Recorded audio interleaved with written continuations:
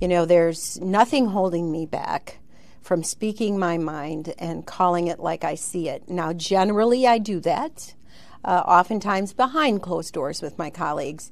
But now I felt called upon to address the misinformation and disinformation in regard to the election system itself.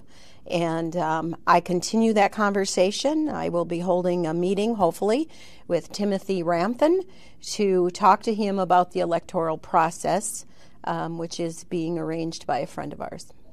So you mentioned Representative Ramthun. He's maybe one of those individuals in the legislature who you perhaps don't see eye to eye with. Do you think there's common ground there? If Timothy has the same open mind, I think it'll be a good conversation. But I have not had that experience with the folks that are adamant that there was massive voter fraud when I've tried to explain how you cannot stuff ballots into a ballot box. It would be noticed, various other aspects of the election system and process. I meet with, I don't believe you. And so if that is what we end up at, I will be very disappointed that I've spent so much time.